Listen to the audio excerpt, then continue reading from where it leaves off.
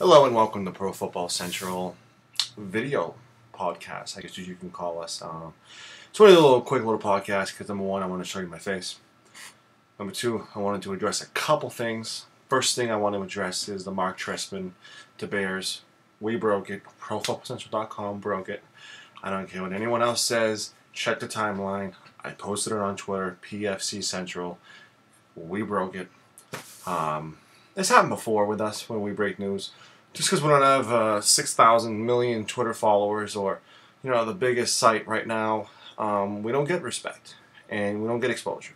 So that's going to change because the content is rolling in more and more and more. And we're doing a lot of content and more is to follow. Other thing, Chip Kelly, I got a couple hate emails about me calling Chip Kelly a liar because he never really went out there and said it. His agent David Dunn said it. And if Chip Kelly is smart enough, he will get a better agent or let him speak for him. Because if the agent said it, I consider that Chip Kelly saying it. And trust is a big factor in a team sport. Trust is a big factor anywhere. And if you don't trust anybody, what do you have?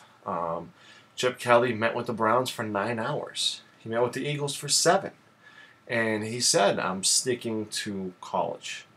And that didn't happen. So you have to question his loyalty. And I did throw out there, I am the only one to throw out there, that the Dallas Cowboys position in a year or so, when that becomes available, look for coaches like Bill Cowher to come out of retirement wanting that position. But also look at Chip Kelly. Chip Kelly, we just found out, goes with the money. And if the Eagles are 2-14, I'm pretty sure Chip Kelly will make a good run at that position.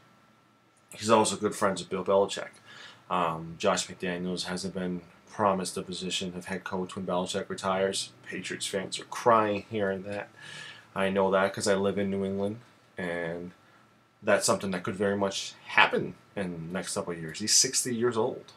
How many years does Bill Belichick have left is a big question. That probably going to do a video cast or a podcast with a Patriots reporter and talk to them about that, and as well as the AFC Championship Series and the Ravens and all that as well. So that concludes the video cast. I just wanted to get it out there that it's big to trust who you have on your team, and if Chip Kelly wasn't committal from day one, you could have questioned him. He went with the money. They offered him more money. They offered him more say in personnel. He has the final say. And they also told him that Michael Vick will remain a Philadelphia Eagle. Something they did not promise him the first time because of that $15.5 million option. So that leaves 2 other teams with head coaching candidates, and they are the Arizona Cardinals. I'm hearing Ray Horton. Schottenheimer is a good choice as well, Brian Schottenheimer, but I'm still hearing Ray Horton. I don't think, their GM is reportedly making $6 an hour, so it tells you that they don't want to overpay. And Ray Horton is someone who isn't a household name, so he's not going to ask for Chip Kelly money. So I think the Arizona Cardinals will get a good bargain for him after 1 year, and he goes to the playoffs, and his agent will probably ask for more money, of course. Other is Jacksonville Jaguars. Brian Schottenheimer's name is being brought up as well. Ken Wisenhunt is a name that it keeps surfacing.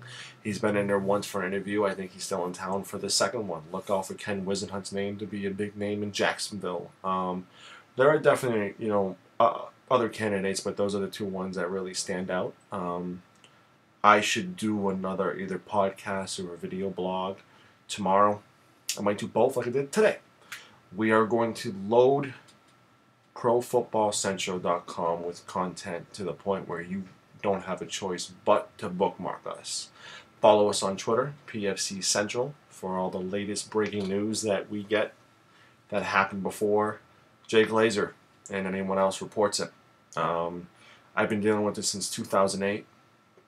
Where I've been reporting stories that have been ripped off by Len Pasquarelli and so forth. I'm not afraid to go out there and call people out.